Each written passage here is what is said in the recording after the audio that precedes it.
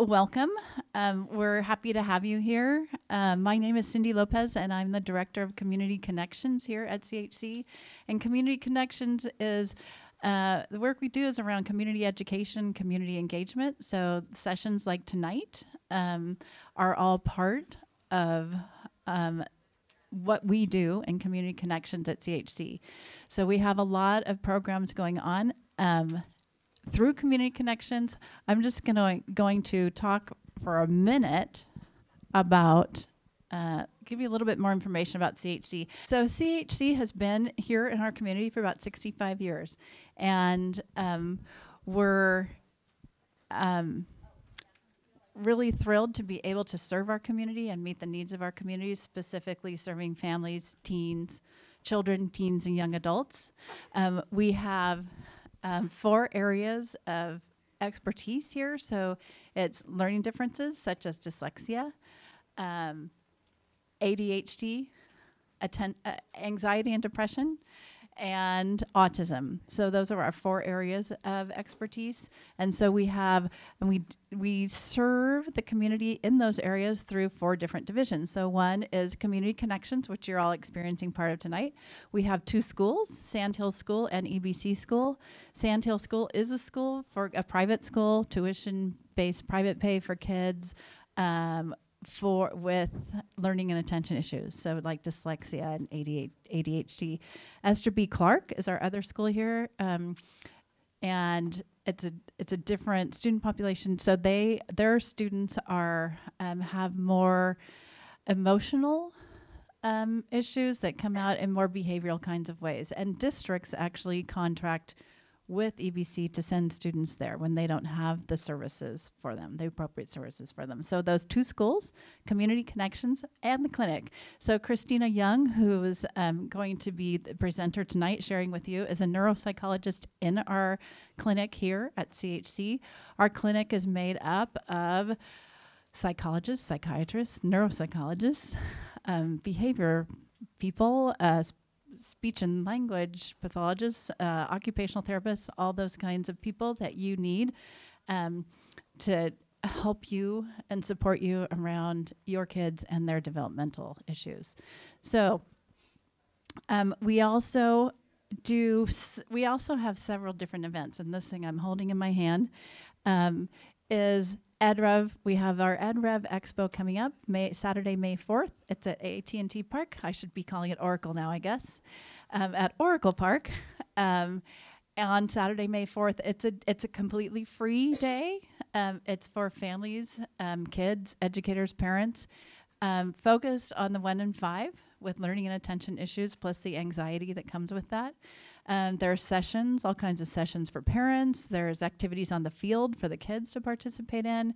We do free parent consultations, 30-minute parent consultations. So there's all kinds of opportunities there and resources for you to find out more and get the kind of support that you need for your kids. So I am going to turn it over to Christina. So Dr. Young, we're really excited that she can share with you tonight about psych ed evaluations. How many of your kids have had a psych ed evaluation done? Okay, great. So I assume that you're coming here tonight because you probably look at it and think, what is this and what should I be doing? What do I pay attention to? So Christina's going to answer all your questions. So thank you. I also just wanted to highlight this flyer. So we have a new series of classes coming up for parents of kids with executive functioning challenges. It's a series of 3 classes. There will be a series up here in Palo Alto and then another series in our South Bay campus. So if you have a kid with challenges with organization, time management, self-monitoring, so making sure that, double-checking their work for errors and things like that, keeping track of multiple tasks, classes and coursework. This is the workshop for you. So it sounds like most of you are parents that have been through the psychoeducational evaluation process. How many of you got the evaluation through the school district, your local school district? Okay, and then okay, so most of you. And then private practitioners? Okay, so both. Some of you have both. Some of you have half and half. So you've already been through the process, and you have a report and a plan moving forward. So I'm guessing that most of you maybe have a question about the report itself and interpreting the report.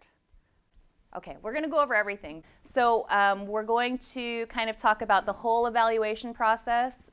Most of my experience is in clinics like this, in private practice, and in medical centers. So I have not worked through the district, but I have had a lot of interactions with school districts and IEP teams and those reports. So we're just going to kind of go through the whole process together.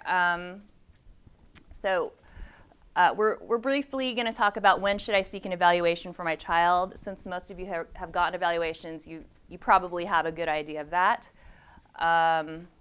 We'll talk also about who provides psychoeducational evaluations. So there are several options, and I think sometimes for parents it can be a little confusing about the differences and when to go to a school psychologist versus a neuropsychologist versus an assessment psychologist. So we'll talk a little bit about that. What does the evaluation process look like? So since most of you have been through the process, we'll just talk really briefly about the different steps and appointments and things that typically occur. And then we will dig into the report and talk about the main components. So usually the report opens with presenting problems, relevant history, so medical history, developmental history, academic history, social emotional history. And then typically there's this super long results section that goes on and on forever for pages and pages. So we'll talk about that and why that's in there.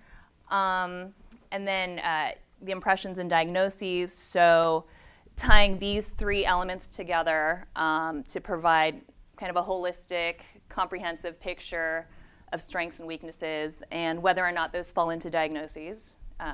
Sometimes they do, sometimes they don't. And finally, the recommendations section. And then we're also going to talk about, okay, so I've done the evaluation, I have the report, what are the next steps, what are the implications for my child moving forward as they apply to high school, as they apply to college, things like that. And I'm going to ask you all to hold your questions to the very end. And we'll have plenty of time for questions. Okay? So first, when should I seek an evaluation? Often parents seek evaluations because those that work with their child, so teachers, speech language pathologists, OTs, they express concern about development. Maybe it seems like your child is a little bit behind than they should be. Maybe they're struggling to learn in a specific area or across the board, or there are social emotional concerns. So maybe the child seems depressed or anxious or is having difficulty connecting to other kids. Another reason is it might be something that you or the teachers observe, that your child is really bright, but for some reason their grades or their performance in school just isn't matching their abilities. So figuring out what those barriers are that are preventing them from being their best, showing their potential. Another reason, maybe they do well with schoolwork and homework, but they struggle on tests. So there's something about being tested that is preventing them from really demonstrating what they know. Another reason would be, maybe your child does have a diagnosis already, maybe they've been evaluated and you've put a plan into place with teachers and therapists, but the providers feel stuck. They feel like for some reason the child isn't making progress as they should, so maybe we need to dig into this a little deeper and figure out if there's anything that we're missing. Let's see, and then just the last point here, maybe your child's difficulties are persisting, and it's not unusual for a kid when they're learning a new skill or they're entering a new grade to have a little difficulty in the beginning, but if they're still lagging behind after a month or two, that's when you might consider getting an evaluation to see what's holding them back from achieving, from progressing. Okay, so who provides psychoed evaluations? Public school districts. The great thing about this is that it's free. Usually it's a school psychologist with a master's degree or a doctorate in school psychology, which is different than clinical psychology. The focus of the school district evaluation is to determine eligibility. So there are 13 criteria or 13 eligibility categories. These are just examples of some of the more common ones, but also there's deafness, blindness, but autism, specific learning disability, emotional disturbance. Those are the ones we most often see in a psychoed evaluation here. And then in the end, the 504 plan or the the independent educational plan is developed by the IEP team with input from parents and whoever's working with the child. So most often when I've seen public school district evaluations, they don't include detailed recommendations because that's something that the team is going to formulate together. And that's whereas in a private evaluation, you'll have the recommendations at the end of the report. And typically with a school district evaluation, you're not going to get a formal diagnosis. You're going to get the eligibility that your child falls under, if they fall under any of the categories. Okay, so psychologists and neuropsychologists. So these are individuals with a doctorate in psychology or a PhD, doctorate of philosophy, and a license in clinical psychology. Most often you will find psychologists and neuropsychologists in mental health clinics like CHC or private practices. For neuropsychologists specifically, they may have board certification in neuropsychology. So that's a formal board certification process where they need to do a 2-year postdoctoral training in neuropsychology, usually in a medical center, and then they have to take a written and oral test. So I'm in that process right now. So I'm not board certified yet, but I'm getting there. Typically, there's a broader assessment of the child's strengths and weaknesses. The goal of the assessment is a little broader in that we're not just looking to see if they meet eligibility criteria for services or accommodations, but it's really to get a full picture of your child's strengths, areas that they may need help in, and whether or not they meet criteria for a psychiatric diagnosis. And when I say psychiatric diagnosis, that includes things like specific learning disorder, ADHD, autism. The scope of recommendations tends to be broader because the focus of the assessment is broader. So it's not just how do we help this child succeed in school, but if there are interpersonal issues within the family, you might recommend family therapy, for example. If there are, need to develop social skills, we might recommend a social skills group. So there's a broader scope in community recommendations. And then also psychologists and neuropsychologists are able to provide formal diagnoses, which can be important for getting reimbursed by insurance and standardized testing accommodations. So sometimes having that formal diagnosis can kind of help with those things. Okay, so then a couple more. So there are also a kind of a growing profession is school psychologists in private practice. Usually they have a master's or PhD in school psychology. They typically have training in assessing intelligence, academic skills, and social emotional functioning. And they may have training in neuropsychological measures. It's typically not as intense as the neuropsychologist, but they may have some training on those tests. And depending on their training and experience, there are some school psychologists that do diagnose learning disability and ADHD, but it just depends on their training and experience. And then there are private practice learning specialists or educational therapists. So they typically have a master's degree, usually in education. The evaluation typically focuses on academic skills, so they do not do intelligence testing, like the Wechsler scales, for example, but they focus on academic skills, and often they also provide intervention or assessment. So they'll do educational therapy or tutoring, for example. Okay. So then the evaluation process, we'll go through this quickly since most of you have been through this already, but usually it starts off with you filling out a background questionnaire and the provider doing a record review. So academic records, medical records. The goal is to get as much background information as possible before we meet with you in person, because we want to know, we're already starting to formulate our conceptualization of what's going on with your child, and history is very, very important. So we want to get as much of that as we can. And then the parent interview. So the provider will meet with parents to dig a little deeper. Maybe some things stood out from the history review. Maybe the parents have specific questions. So that's what I want to know, what the parents want to know, what the school is asking, what the concerns are. So that's what we go over in the parent interview. Testing sessions the hours of testing vary so much from provider to provider. So some may be as little as 4 hours, some may be as much as 12 hours. It depends on who you go to. But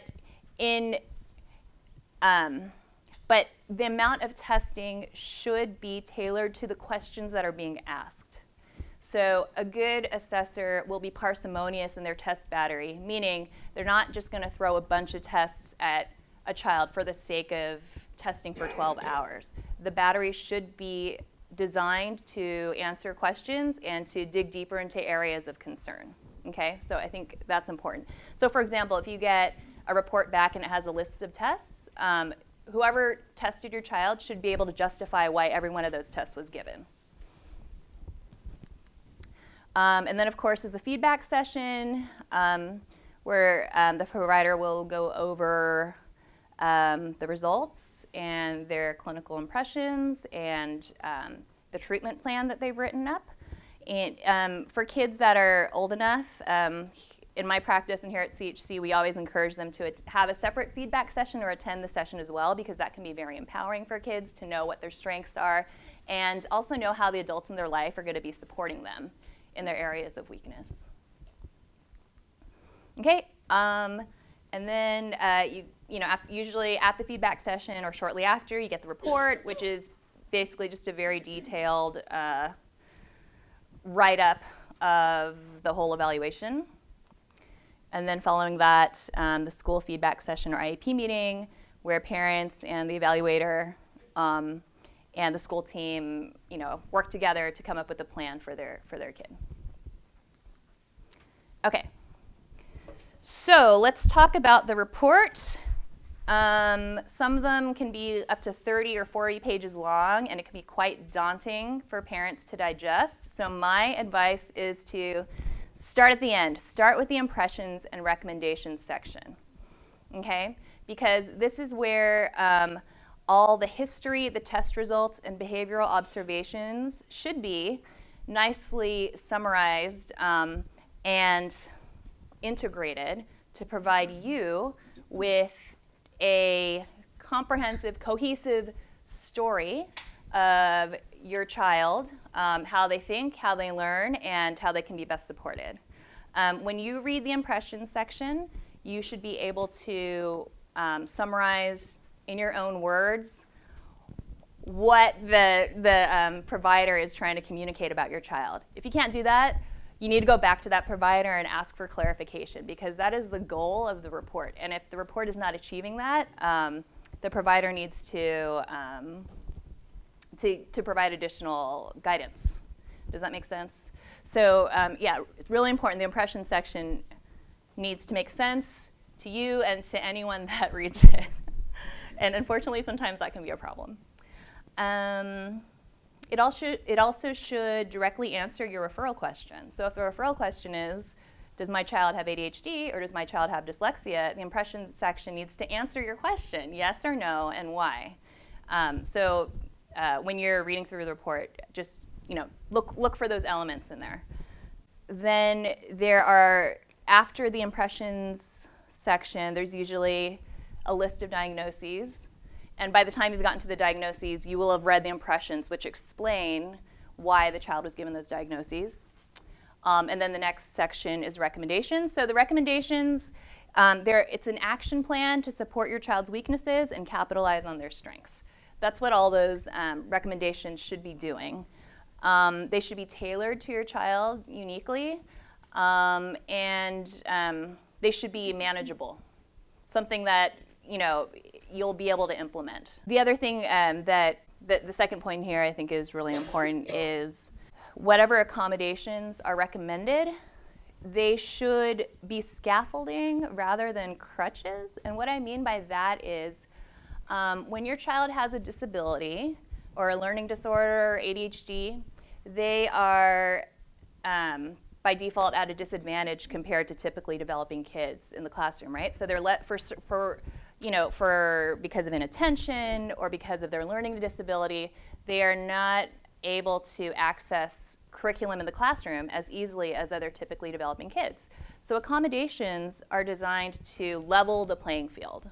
And that's actually the formal terminology with other kids. Now, you don't want it's a fine balance between leveling the playing field and giving your kid an advantage over the typically developing kids. Because the goal of recommendations and accommodations, it's to level the playing field, but also to support your child's development and skills and their independence. And that's really important. Sometimes parents will ask for the whole boatload of recommendations, but that's not necessarily what's best for their child. It might raise their grade, but in the end, it may not be teaching, they may be capable of developing a skill set without some accommodations in place. Does that make sense? Okay. Now we're going to the beginning of the report, and I'm just going to talk through these and really quickly.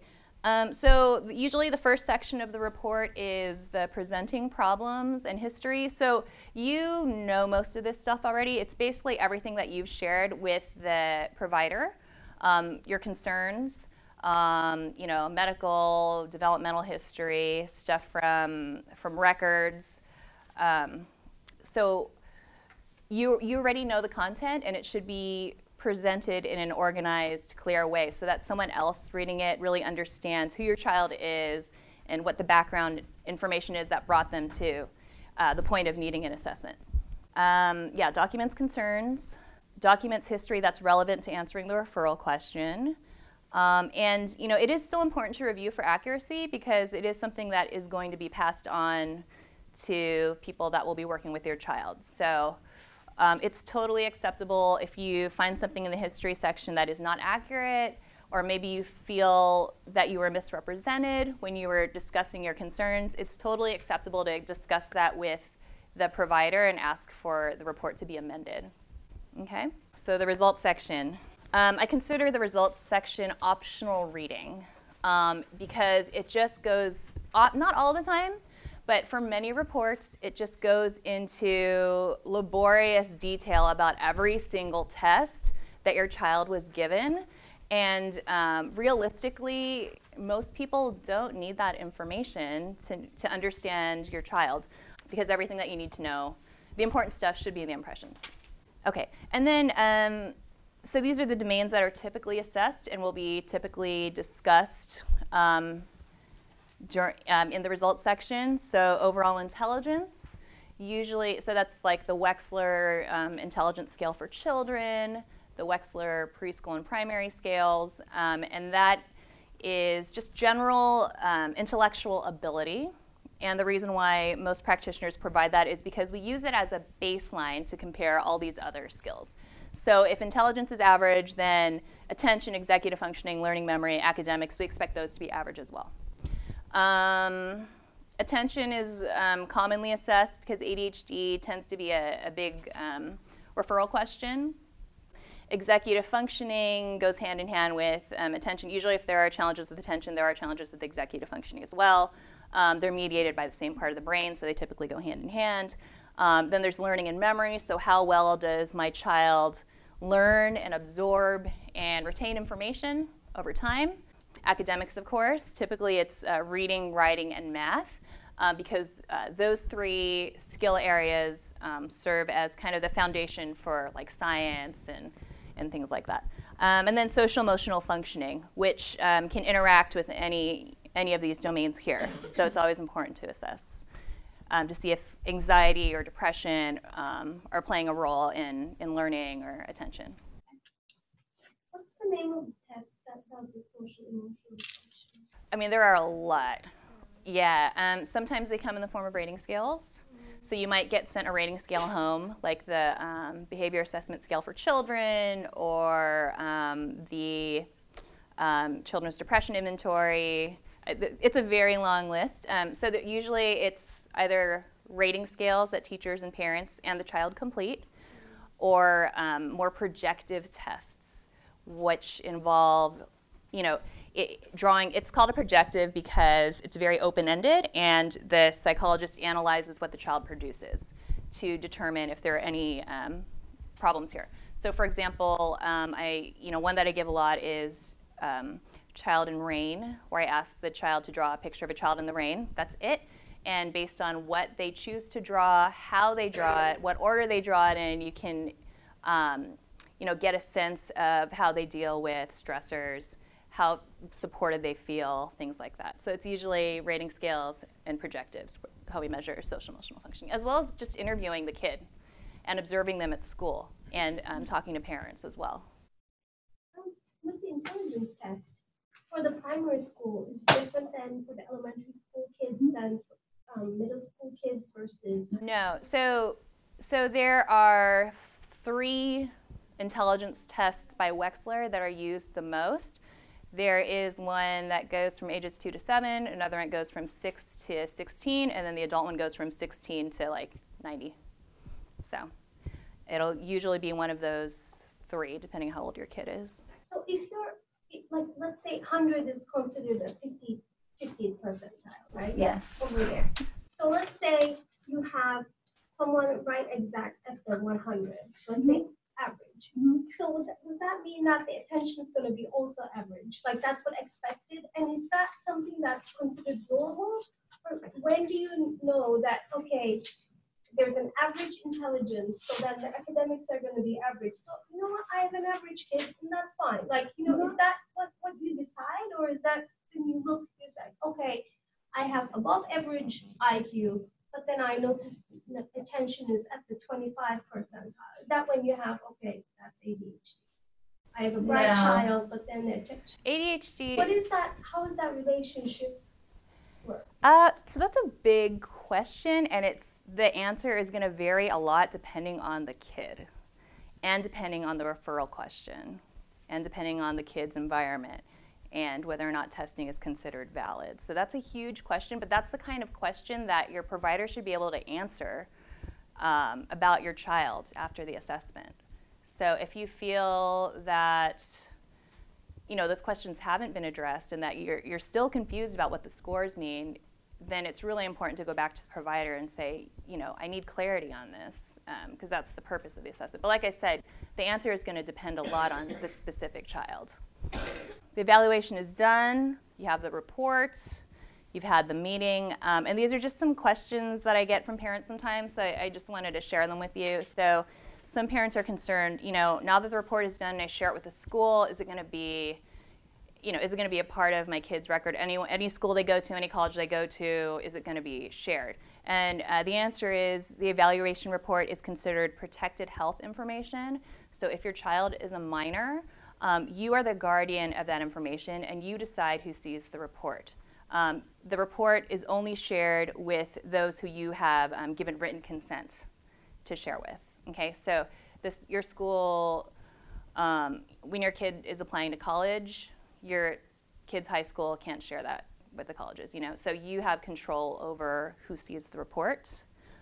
Okay, and then going back to if you have, let's say you got the report, the evaluation process is done, and you still feel like you don't understand what the conclusions were, you don't understand the diagnoses, maybe something doesn't sit right with you or you disagree, then please talk with the provider, because that's part of their job, is to provide that clarification. Let's see, and then, okay, so the IEP or SST meeting, so the results, with your permission as the parent, will be shared with the school, and the provider will work with your school coming up with a plan. Let's see. So the other, after the evaluation is done, it's, it's up to the school and it's up to the parents to follow through with the action plan. The provider can't do that for you. So if there's a recommendation for speech language therapy, family therapy, we can give you referral sources, but it's up to you to follow through and contact those people for additional support. The evaluator, that's exactly, it's just an evaluation. There isn't intervention. Intervention isn't typically part of the assessment process. Sorry, what is SST? So student support team. So some private schools, there's different language. Yeah. Mm-hmm. Do colleges ask if the student has been given an IEP or a 504 plan? So you are not required to provide that information, and I don't think colleges are allowed. Well, I don't know about private colleges, honestly, but I think they're like public colleges, they're not allowed to ask. It's voluntary if you provide that information or not. Private? I'm not sure. Yeah. But if your child needs support in college, it's probably going to benefit your child to be transparent with wherever they're going to school. Because the last thing you want is a kid that needs support, not get it, have a terrible first year, return home. I mean, we've seen that too. At the same time, we've also seen kids that have gotten a lot of support through high school, and by the time they go to college, they're ready to go. So it depends on your kid.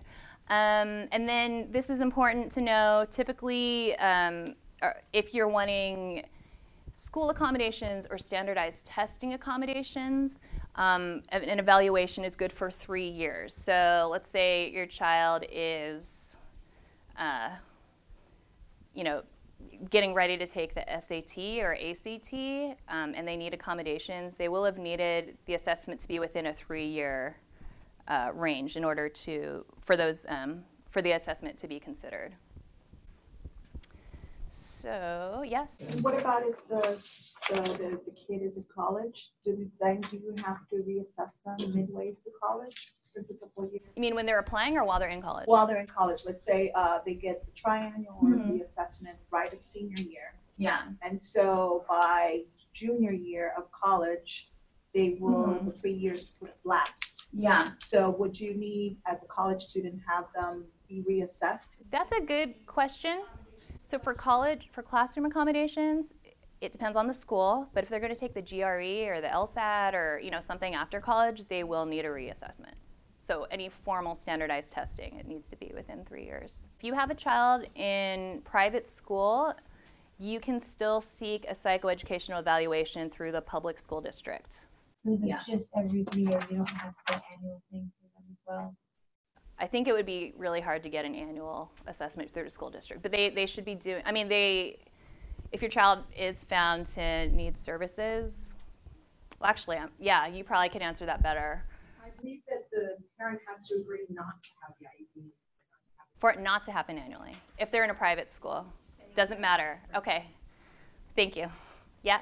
What I've seen is that for a triennial, you can request a public school to do it. When they offer you their services, you can Oh, okay. just on the hook to give that. Do the evaluation? Okay. They will do it yearly unless you ask them not to. Is that right? To agree not to, yes. Okay. You can request an evaluation through the school district if your kid goes to a private school. They will automatically assume that you want to meet every year to reevaluate the IEP, but you can decline that. So you can just get the assessment without, because it wouldn't make sense to do an IEP meeting if your kid is staying at a private school. Okay. Does that make sense? Yeah. Okay. All right. So, my presentation was pretty short because I wanted to leave lots of time for questions. But these are some resources if you don't know about them already. Understood.org is a great resource for parents about the IEP process, 504 process, general information about learning disorders, mood disorders, ADHD. We have a huge resource library here on our website that has articles, past talks, PowerPoints about a huge, and they're categorized by topic. Rights Law is also a great resource for information about IEPs and 504s and working with the public school system. And then we also have free 30-minute consultations here. You can call this number and set those up. So if you're, trying to decide, whether or not your child needs an assessment, one of our psychologists will provide you with a consultation and kind of help guide you through that decision-making process. Yes? So I had a question. I'm a developmental optometrist, and we see a lot of kids with learning and reading problems. Mm-hmm. And so sometimes we'll do a visual information processing assessment. And so these kids are the ones that are actually doing really well in school, like they're AD students. Mm-hmm. But homework takes longer. They're struggling with reading. They have some self-esteem issues. And so we do a processing assessment, and we'll look at phonemic awareness or do a screening for dyslexia. Obviously, we can't diagnose that. And our tests flag it. And so usually I'll recommend doing a psychoed through the school district, but then the school doesn't want to because the kid's not failing. Oh, yeah. How do you handle a situation like that? Because our testing flags it. They have tracking issues, they have eye teaming issues. So yes, we can rectify that in clinic, but how do you handle the learning aspect? Because the school is going to say, well, your kid's not failing. So what do I tell the kid? Your kid is not failing. If you make a request to a school district to have your child evaluated by law, they are required to do it. They can't come back to you and say, oh, he's not failing. Oh, he's doing just fine. That's great. I'm glad he's doing just fine. However, the law requires that you have to provide an evaluation from a child. Right. So do you have information or resources that I can Maybe show it used to be the other parents? way. So Rights law. Rights law is really good. The rights law, okay. Because a lot of times the parents end up doing private evaluations then, which is really costly for them. Or they'll do a school assessment and then they don't necessarily agree with it, and so then they do have to. Then you can request an independent educational evaluation, which means you can come down to CHC and get a real one, and then have that process. Yeah, and the school district will pay for the IEE, but it is a process of advocating for your kid. I heard that if you do an outside evaluation, the school district doesn't have to use. No, but legally they have to consider, take into account what is recommended and what is found in that outside evaluation. And the psychoeducational testing they do in the school district, is it different districts, or there's like a set of ones they recommend?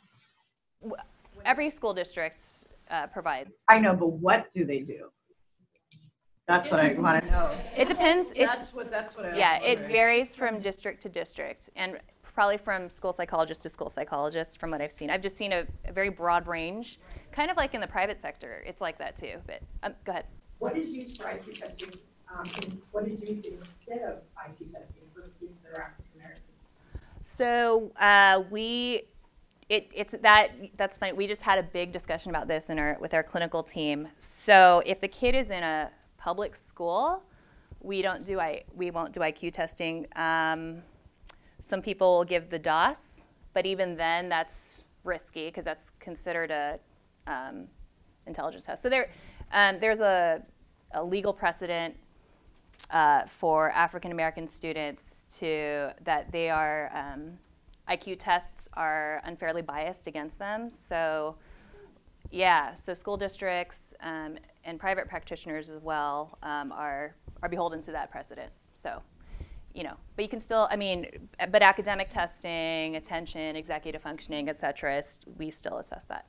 And then my comments, one of them is, it's critical for parents to remember and stress that they are part of the IEP team and not in addition to the IEP team. Mm-hmm. You are as critical a part of that team in making decisions as are the teacher and the evaluators. Yes. Yes. And you have to, if you don't sign off on it, then the plan isn't going to go through. Right, So I say parents never have to. sign off at the first meeting. They come back and read it and Yeah. go over it and then go back. My other comment is, especially in Santa Clara County, I don't know about San Mateo, actually I think San Mateo does. Each area has a community advisory committee for special education, which is a committee that is just mandated by law to be a part of developing and evaluating and making recommendations to the school boards about the special ed programs in the district. I didn't. Yeah. I have two questions. Okay. Do you know 2E in forensic technology? Who do you go to get evaluation? You mean if you want extra support? or But to find out exactly what is strength, what is weakness of the history. So- Is there some kind of diagnosis? Yeah. it's not a diagnosis. It is a label to identify kids that are intellectually gifted but also have a significant weakness in a certain area. So it might be a very intellectually gifted kid with ADHD or depression or dyslexia. 2E, twice exceptional, is not a category for eligibility within the public school district. So you're not gonna, you're not gonna get that labeling. We provide 2E testing here. Morrissey Compton, I think, does as well. But with the school district, legally they're not obligated to provide extra support to gifted kids, unless their other E is low. They have ADHD, and they qualify under other health care for certain services, then they, and ADHD is a qualifier for, under other health care. Another one, the auditory process is over. Do you guys also So an audiologist would make that diagnosis. audiologist? Some people say it depends who I'm asking. They say audiologist, some people say psychologist, some people say even neuropsychologist. So I have no idea. Most psychologists don't have training, but it's an audiologist. But it's very important, and just best practice is that the audiology assessment go hand in hand with a speech and language assessment. Those are always supposed to go hand in hand. Not the audiologist alone. That evaluation provides very limited information, and it's easy to misinterpret without the information from a speech and language pathologist. So best practice is that it should always be with a speech and language pathologist. Yeah. Yes? So looking at the titles that you mentioned in the report, and you're talking about various, you're talking about intelligence, attention, and all of those. Why doesn't it include any behavioral comments or any Behavioral, sorry. Yes, any part that tests the behavioral issues or whatever. So that's a great question. So this is specifically the results section. So this is the results of the actual tests you give. That the information, so there is going to be some information about the kid's behavior from the rating scales and stuff, but another big part of the assessment, and I'm sorry I didn't include it here, is behavioral observation. So in the testing room, at school, as reported by, so we also interview teachers and parents and whoever works with the kids that have known them for, extended period of time. So that is included, usually up near the, right before the results section, there's usually a behavioral section as well. Thanks for asking about that. Yeah. So a lot of the times, if I want to go in depth into behavioral support that a child would need, I could go to the BCBA, but my experience has said that it's severely lacking in depth and even competence in a lot of the cases. The behavioral recommendations. And are you talking specifically like ABA, CBT? No, so that's kind of what I'm talking about. I don't want I want to understand what is the best route that I should take to help my child if he has behavioral issues. And I don't want to go to ABA. Yeah. A BCBA who would end up recommending their ABA, but I don't know that. Functional behavior assessment. But I think your question is, if there is a behavior problem, what is the best type of therapy to address that behavior problem? That's another question. Given all of the other things that may be going on, or the strengths that he or she may have. And the intellectual level, the child's personality, what they respond more to. Yeah, that's all things that Who should I approach? the psychologist should be whoever did the assessment should be answering that question, instead of just saying get behavioral support. There should be, the recommendation should be very tailored to your child. When I do an evaluation, my goal is, I treat it like a research project with an N of 1. So my job is to become an expert on the kid. And in that process, having a really good sense of, this kid would be much better off with a cognitive behavioral therapist than a psychodynamic therapist, or this kid would not respond well to ABA, but would respond better to this, or group therapy versus individual. So those are questions that the psychologist should really be thinking about.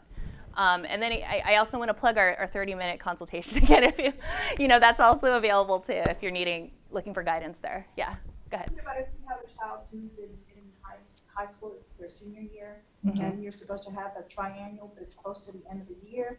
Can the district time out of the assessment fees? Because You can write a letter to the district asking for them to perform the triennial program. Because 3 years is their maximum that they have to wait. You can have it done after the first year or the second year or third. You just have to write a letter. Oh, okay. But then if you're. But if it's due before graduation, Yes, they're if it's, still mandated to have it, now they're gonna drag it on from because they don't have to, because once they receive their diploma. yeah, the because, district's out. the situation that's happening with my son is that we are at the triennial. It's supposed to happen in, April, but, I'm asking for certain assessments in terms of the processing and the intellect, and a lot of what they wanna do is just review records, which then I'm looking into accommodations for college, because then he needs to have current information so that the colleges can give him the same accommodations that he's receiving at the school.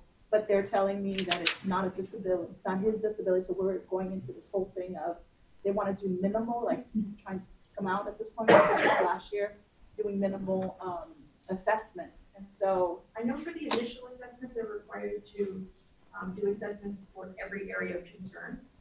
I don't know if that's the same with tribes. I know You can it's do the really- same thing with tribes. So when you get the written report that says you're going to do this test, this test, this Right. test, you write it on there and you say, I want this test, this test, this test, this test. Or say, I'm also concerned about his ability to do this. Yeah. well, I which tried is- doing that and they told me it's not his area of disability, and so they're just, If you Not have a budget. suspected issue, which means by law, they have to issue that. And if they've told you no, ask them for prior written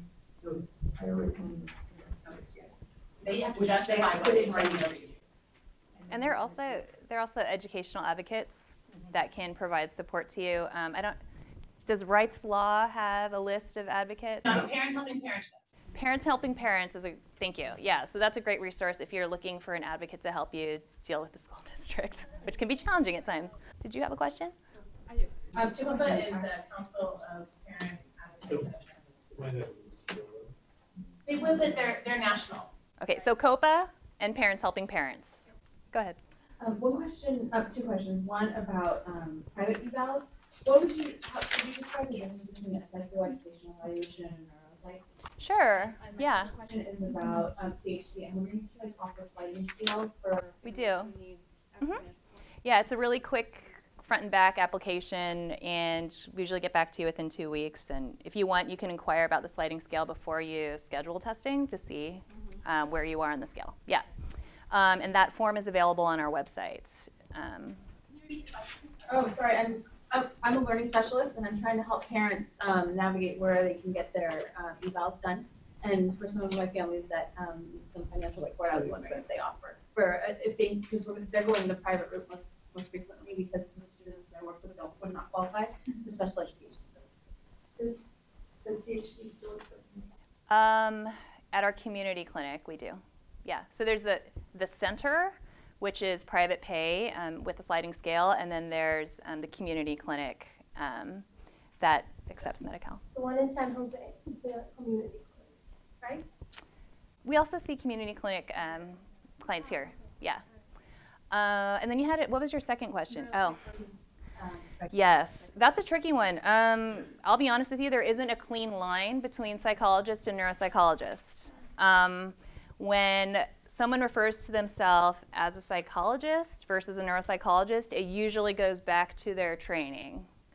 So to be a neuropsychologist, ideally, you after you're getting your PhD, you get extensive training, extra training in neuropsychology. So that's a formal 2-year postdoc where you're supposed to do neuropsychological assessments with a broad variety of kids with a broad variety of medical and psychiatric issues, or adults, depending on what you're specializing in. In addition to that clinical experience, you're also supposed to be getting formal didactic training for 2 years in neuroanatomy, different neurological disorders. So there's definitely, I mean, most of these postdocs are in medical centers because there's a big medical kind of emphasis. So anyway, anyone that's gone through that training will typically call themselves a neuropsychologist. And then psychologists usually do not have that formal 2-year post. So these postdocs have to be approved by a certain board of neuropsychology. And then psychologists, they may have training in neuropsychology, but it may not be in one of those formal programs.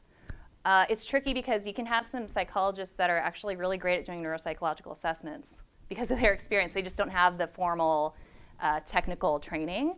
And then how would their evals differ? Would the neuropsychologist offer a more cognitive description, more medical terms? Or it depends on the provider, which makes it so tricky. So the best, I mean, for me, the best way that when I refer is trying to get it by word of mouth. You know, hearing what they provide. I'll often ask for a sample report to see typically what they assess and how deeply they analyze the information, and do my recommendations based off of that, because it's really, if someone, like I said, it's just impossible to know what the quality of their work is going to be like just based on that title, unfortunately.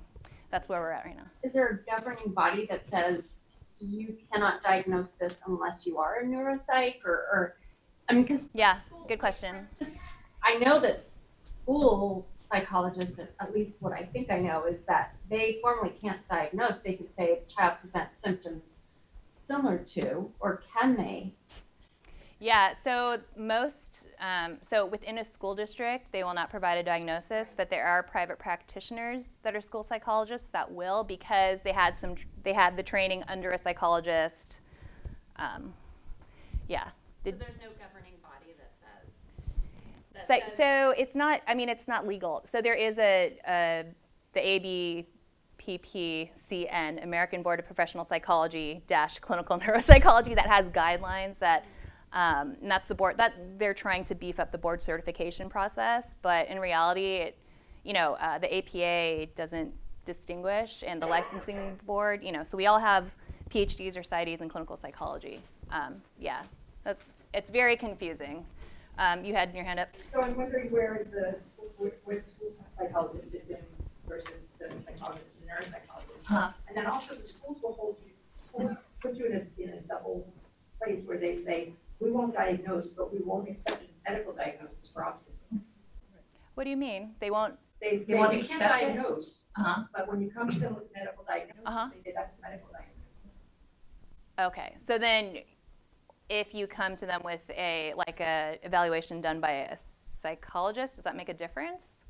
Oh, okay. I don't know how to answer that question. So as far as the reasoning is the child may have a medical condition, but if it does not interfere with learning, and unless we see that it is actually interfering with learning, we won't be providing services just because there is a medical condition. That's the reasoning. I thought autism was one of the 13 categories. Yes, but they have by school. Yeah. Yes. But if they decide that it's not affecting their learning, learning skill, whatever, school, then they don't provide it. Okay. I think the part that the parent needs to do in order to be able to have them be labeled as autistic is that they need to show some of the trademarks of it, and it's important that the parent get in touch with the teacher in terms of letting them know some of the obsessive compulsive behaviors that they're doing, so that the teacher can then see it within the classroom, and then once you're in the meeting you could see those traits, and so therefore they can then label them as autistic, because otherwise if you just go with the diagnosis itself, it's not sufficient. It needs to be shown within the classroom, within the learning environment. But in order for that to happen, the teacher needs to be more aware of what those trademarks are, what their obsessive behaviors are, so that way she or he starts noticing them in the classroom, because otherwise the teacher will just not necessarily notice it, because you have so many students at that time that those little things are not noticeable until the parent points it out. Then they start seeing the child having that repetitive behavior, and then it becomes more apparent to them, which then helps at the IEP. Yeah, I personally haven't come across that issue before, so sorry I can't speak to it, but thank you for your input.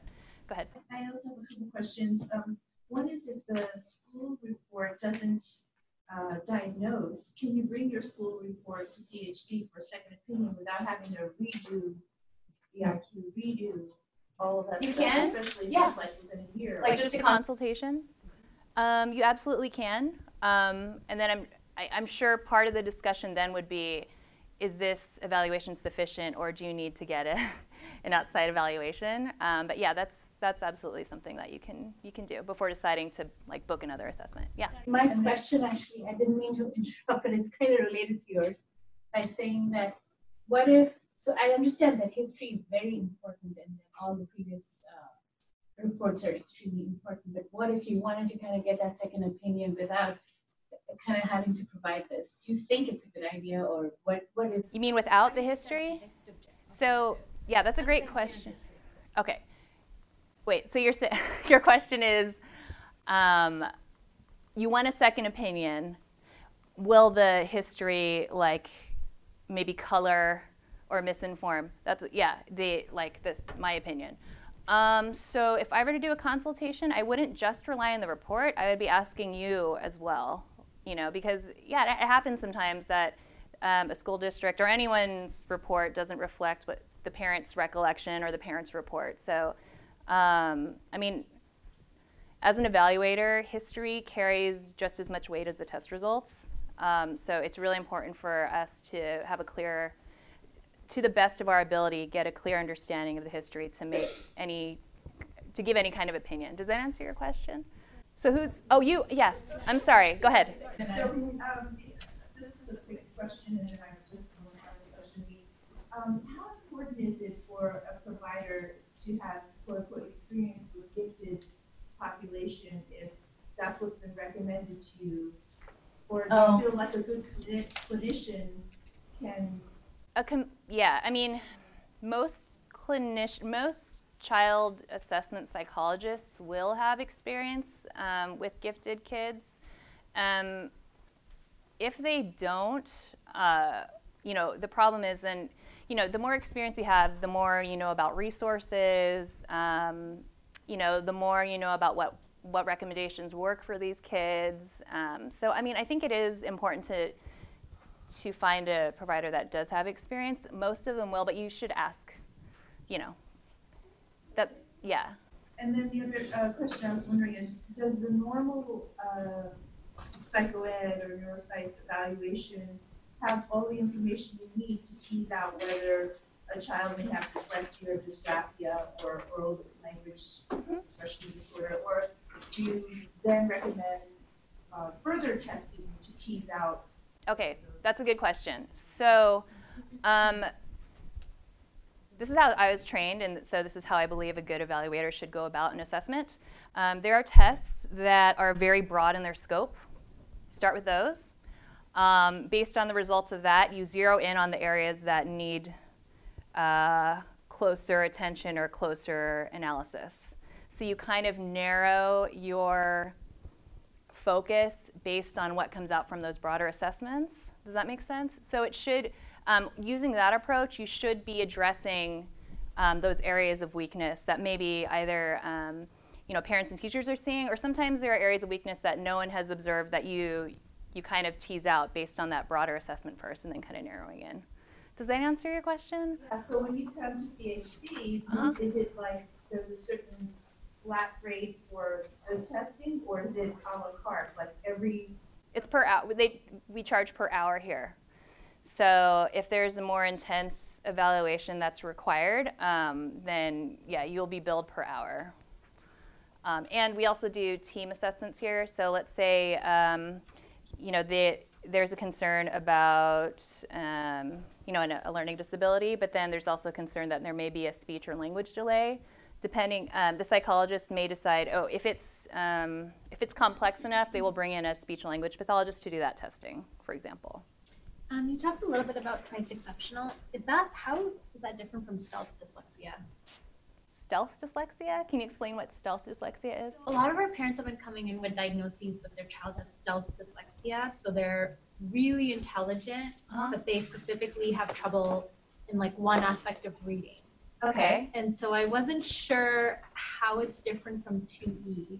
2E is a very broad umbrella term. So it's the high intelligence and then just one or two areas of, discrepancy. So it could be reading, it could be ADHD, it could be emotional. Right. Yeah.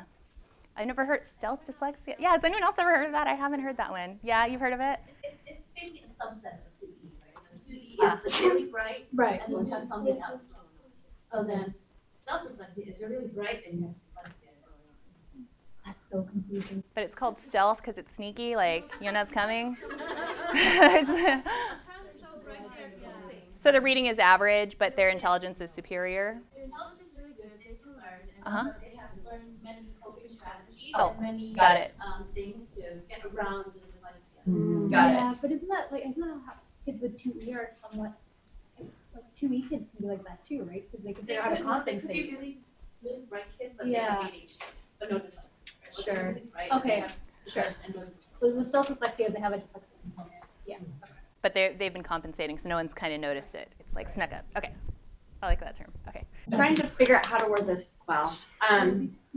Just in the parents that I've met and known and kids, it seems like at an early age, you know a certain amount. And as they grow and mature and gaps widen or close, then things kind of morph and change. Like I know kids that, you know, early on have one or two diagnoses, but then later on they get a couple more, you know, so, and that's the case for my son. It seems like every few years you get a new diagnosis. So I guess what I'm trying to ask is, when do you know that, okay, this is what we're dealing with? Yeah. Or when do you know, gee, I should get a second opinion? Because we just had a neuropsych done 2 years ago, and here we are, not by CHC, but we're at CHC today, getting another one done because there's this big hole that hasn't been answered. So that is such a great question. So neuropsych testing, unfortunately, it's not like a blood test that comes out positive or negative. There's lots of things that, in the end, they're behavioral diagnoses, meaning that to meet criteria for a diagnosis, your child has to, some kind of behavioral symptom has to emerge. So for example, for ADHD, you know, difficulty sustaining attention, difficulty organizing your activities, difficulty planning ahead. So sometimes those problems don't emerge until the kid is in junior high when they're taking multiple classes. You know, maybe their class period has extended, so those weaknesses are being taxed, and now they meet criteria because now they're in an environment where they're struggling. Does that make sense? So, but when do you know, like, when is too much neuropsych testing enough? Do you know what I mean? Like, you know, I mean, obviously if there's a big hole, it hasn't been addressed. I guess that, I mean, I don't know, I'm, you know, struggling with that because I don't know that necessarily we're going to get more services, but we might just have general questions answered. I have 5 who all have IEPs. Yeah. All have been reevaluated probably every 2 years for the last 18 years. Yeah. So let me tell you that every time we come in, it morphs. So you're not alone in that boat. And the reason why is because they change. Right. Hormones kick in. Puberty. Everything changes, right? Yeah. So then you've got some who's like, I have one who's on the extreme end of ADHD, right? And we came here and we did all our evaluations. She was like, I don't even have a test to give him because he can't fit into this box anymore. So come back in 2 years and we're going to look at this again, right? So it's going to be an ongoing process because he's going to change. And all those things are going to change, right? And some things you they learn how to outgrow, right? So ADHD is always going to be there. Some of that OCD-ness, right? What looks like OCD now isn't really OCD. It's just the way that they're managing that behavior. So then it keeps changing and working. You know what I'm thinking is that this evaluation's gonna help your child. I think that's a baseline of that. By having a test evaluation, it's gonna help your child in some way finding a mental. And we can talk more after too. Yeah. It's a lot. Okay, I haven't heard from you yet. So maybe you and then you. Okay. New subject, kind of. So looking at the, so there's the way I've always thought of these evaluations is there's the intelligence testing and then there's the academic testing, and you kind of see where, you know, if there's a discrepancy, right? Like that's coming from the public school model. So my question is kind of about, like, does the intelligence change? So for instance, my son has had, he was tested 3 years ago. He's coming up on his triennial. They'll do this whole battery test again. Both my kids are dyslexic. He's more severely dyslexic than my daughter, who's more moderate, who doesn't get any services or anything. She has 504. But for her, she had a neuropsych, the full battery a few years ago. I don't really want to go through all that again with her, but I definitely want to zero in on like how is she doing academically and like where are those weaknesses. Can you like separate it that way, or is it like, do you always need the gold standard of? Yeah, so intelligence doesn't change, but for various reasons the scores can change. Okay, so I mean, now we're going into psychometrics. So the WIPSI, which is for ages 2 to 7, was based on a different normative sample than the WISC, which is from ages 6 to 16, which is based on a different sample than the adult test. So that's one reason why the scores can change. The other thing is there's something called the regression to the mean, whereas kids get older, so when kids are younger, there is more variability in their skills. Okay, so but as they progress, as they get older, they tend to catch up with each other. So oftentimes you'll see a kid that is in, maybe has an intelligence of 124 when they were 4, and then by the time they're 14, it's maybe like 110. And that's because they were ahead of the curve when they were 4, and then as they got older, some of their peers that were behind caught up to them, and now they're more closer to the middle. So there are a couple reasons why that IQ number changes.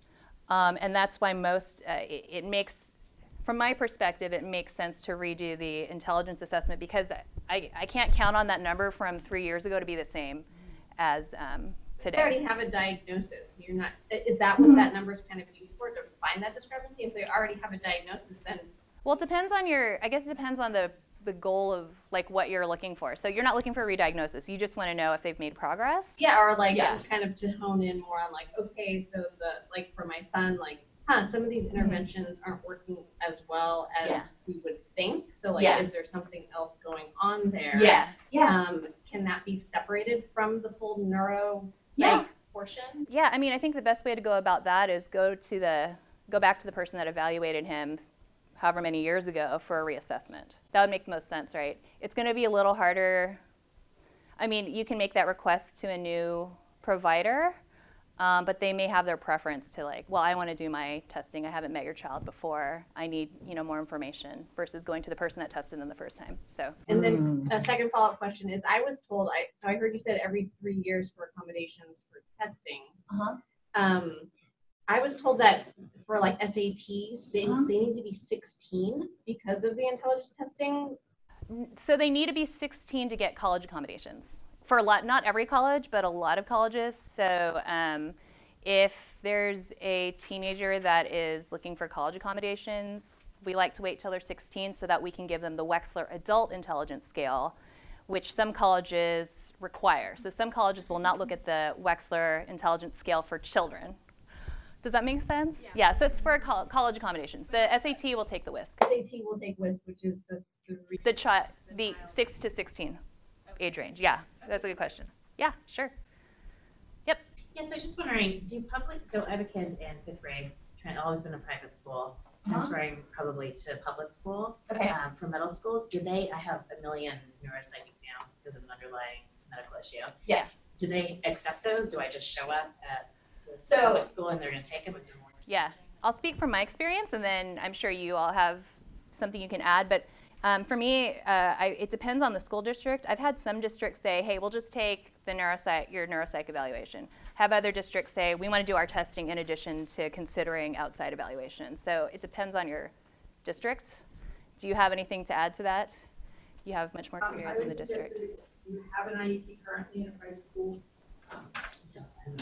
or SST. So then when you request it, they give you the assessment plan. Okay. I will at that point return hand over documents that I think would be helpful to them, because you don't want them to have to not see the whole picture. Yeah. Okay. Yeah, and then just a quick follow-up. So do I get them all of the neuropsych testing that we've had?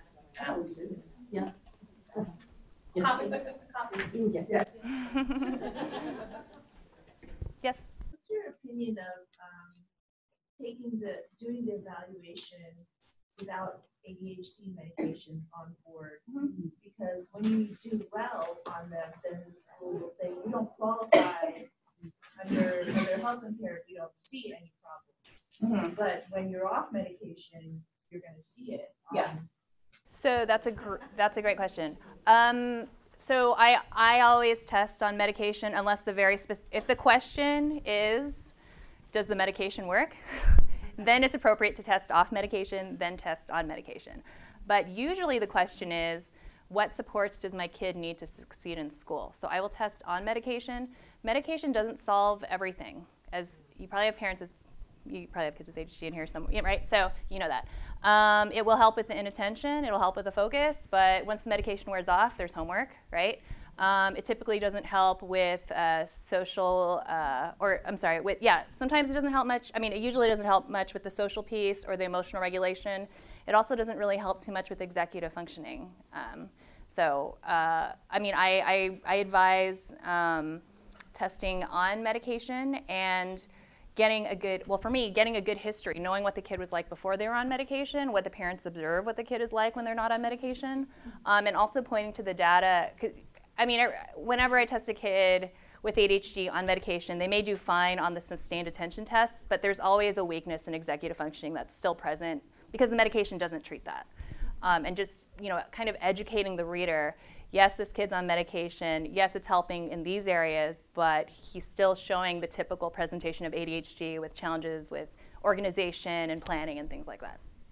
So, yes? One of my children, when I was talking in school about when we assess it, I'm worried something is not going right. And I said, I think it's because of ADHD that he's having some difficulties. And their response was, well, we don't see any of that at school. So I said to him, without his meds.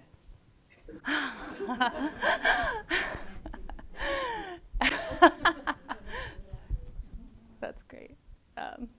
Any other questions? Yes? So I have a daughter who has ADHD, and I have a son who has an IEP, but she's coming up to possibly get an IEP. Is there a test for processing speed or working memory that I should be asking for? You mean from the school? Yeah, from the school. You can write in that section which test. So the Wechsler, so they'll probably give a Wechsler, well, hopefully they would give a Wechsler intelligence scale for children, and that has a processing speed index and a working memory index. Yeah. I don't think you can actually request the specific test, but you can say what you want tested, and they then can choose what testing method to use. You tell them what you're concerned about. Yeah. So they're not bound to use a specific test. Do you have a question? Go ahead. Yes, sorry. We just had our triannual this morning, so this is kind of timing. So we're still kind of new to this. So he was diagnosed in 5th grade, so now he's in 8th grade. So I'm still kind of confused between what the school psychologist, in terms of diagnosis. So initially, his initial assessment was he had a medical diagnosis of ADHD, and then the school psychologist, so his eligibility for special ed was listed as writing, self-advocacy, study skills and organization. Okay. Writing has been a real challenge since kindergarten. So now the assessment results came back, and so now they're listing it as just eligibility for special ed is now other health OHI, and they've taken off writing and they've taken off the self-advocacy. They left study skills as the only check mark for, and I'm not sure. So the school psychologist said to us that she doesn't think that he has a learning disability. So can you not have a learning disability after having been said that you? Did you sign your IEP? Oh, no. You're talking about so on your paperwork, right? You've got your diagnosis and it says OHI. And underneath that, there's 3 categories or 3 lists of checkboxes. So go back and say, I just want to make sure you didn't make an error because I'm noticing that on this, these aren't listed as issues. She's saying that there is no learning difficulty. What does his gen ed teacher say? That's his case manager? Yeah. No, his teacher. Are you all, so we had a question, are you all from PHP? From us? Yeah. No, we just kind of in the system for 16 Oh, years. okay. Parent advocates that. Oh, yeah, yeah. No, that's a good question. I'm curious. I was curious as well. I call PhD a lot. Any other questions? Yes? So what if, so my child goes to a private school, and what if you disagree with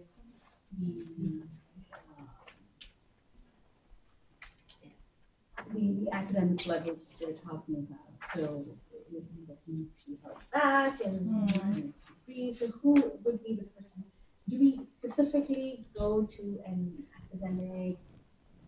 Sorry, Like a learning specialist. Yes, yes. Is that, or should be psychologists that's the mental health and fixing and all of these other things? Yeah. To help there? I mean, I think in that situation, the title doesn't matter as much as, you know, if it's a good evaluator. So I would, you know, ask around. I mean, of course, I think CHC, our assessment psychologists here are great, but you know, if you're looking outside of CHC too, asking around and just people with assessors with a good reputation. Yeah. I don't necessarily have to go to the academic specialist. It could be. Yeah. And you know, it might depend on your school too. They may take a psychologist's opinion more seriously than an ed therapist for whatever reason. But I would ask them to make sure you're, yeah, they'll consider the assessment. I think it's harder with private schools in that sense. Yeah. Okay.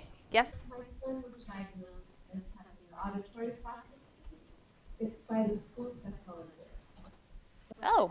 But now I heard you earlier say that should be done by an audiologist.